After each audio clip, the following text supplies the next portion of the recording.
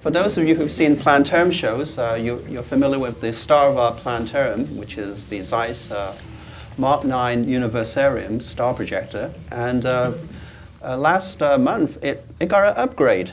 We had two engineers come out from Germany, from Zeiss Jena. Right next to me is Ralph in the black t-shirt. And then on the other side, on the far right, is Hagen.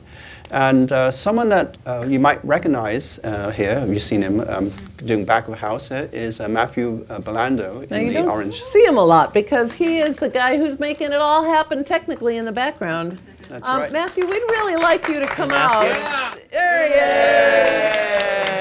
is. Now, there's a special reason we wanted you out here tonight. Oh! You knew we had to, right?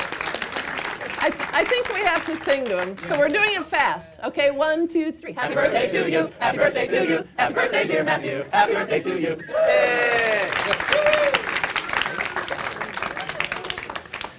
Okay, well, that's some space to consider right there. And I'm amazed that I love that our audience member carry ocarinas with them and can play Happy Birthday and drop it. It's the sort of audience we have here. Really, sincerely, I mean, we all love all of our staff here, and we have big thanks to all of our technical crew, but a big, big thank you to Matthew for all that he does for us. What in the world were you doing keeping him up nights last week? Okay, and myself too. So just going back to the upgrade, what we really did was we did a major upgrade on the illumination system of the Zeiss projector, and basically we upgraded from our arc lamps, which used to light up the sun, the moon, and the planets, and you see them on our ceiling, to LEDs.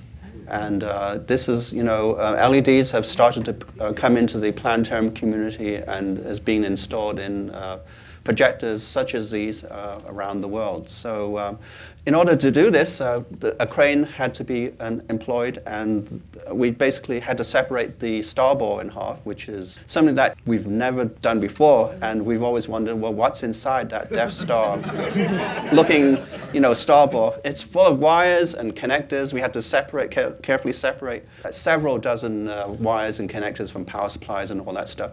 And then we removed the central core of each light box, which there's two for the Starball, northern and southern hemisphere, and there's one for the planets. And inside these old light units are arc lamps, and so we have 3 of them, and we used to change them every 500 hours, and we got to be careful because they operate at about 25,000 volts of voltage, and they generate a lot of heat.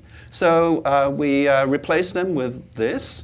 And here's the new unit, looking like the old unit, but inside each of these units, here's LEDs, there's a whole set of them. And this unit was placed right in the center of the Starball. This is the North Starball here. And then the next slide, we had to connect up the fiber optics, which each one leads to a starport, which then projects a section of the sky onto the Planetarium dome. And then, interesting enough, these drive belts activate motors that cause the stars to twinkle, and so it's beautiful. So anyway, yeah, they call it scintillation. Next, each planet projector used to be fed by fiber optics from that cylinder.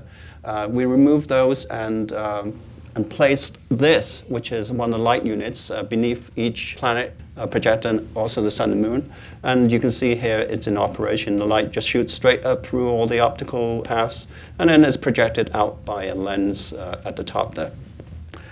What does it look like? Well, we took a picture. We were very excited, but it's actually more beautiful if you see it with your eyes. So this cell phone image doesn't do it justice. So I encourage you to, if you want to take in a Planetarium show, come to our Center in the Universe and Water is Life. We're using the Zeiss at the moment in those shows, and enjoy our beautiful, glorious, revamped Planetarium sky. Thank you, and thank you for those overnights. 9 days in a row of overnights, so he's pretty tired. But that's how we got those Orion pictures.